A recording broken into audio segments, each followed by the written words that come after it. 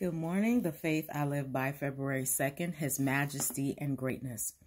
1 Chronicles 29:11. Thine, O Lord, is the greatness and the power and the glory and the victory and the majesty, for all that is in the heaven and the earth is thine.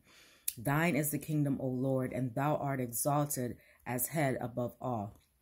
God is our Father who loves and cares for us as his children.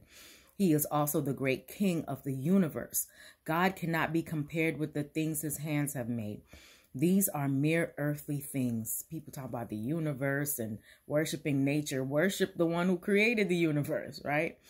Suffering under the curse of God because of the sins of man. The Father cannot be described by the things of earth. The Father is all the fullness of the Godhead bodily and is invisible to mortal sight. We must not attempt to lift with presumptuous hand the curtain behind which he veils his majesty. The apostle exclaims, how unsearchable are his judgments and his ways past finding out. Romans 11:33. It is a proof of his mercy that there is the hiding of his power, that he is enshrouded in the awful clouds of mystery and obscurity. For to lift the curtain that conceals the divine presence is death. No mortal mind can penetrate the secrecy in which the mighty one dwells and works. We can comprehend no more of his dealings with us and the motives that actuate him than he sees fit to reveal.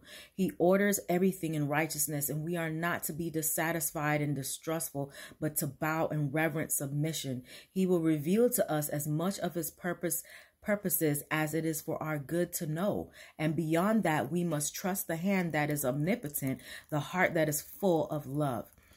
Jehovah is the fountain of all wisdom, of all truth, of all knowledge. Man can now only linger upon the borders of that vast expanse and let imagination take its flight. Finite man cannot fathom the deep things of God. True reverence for God is inspired by a sense of his infinite greatness and a realization of his presence. With this sense of the unseen, every heart should be deeply impressed. I hope you have a great day. Live in faith.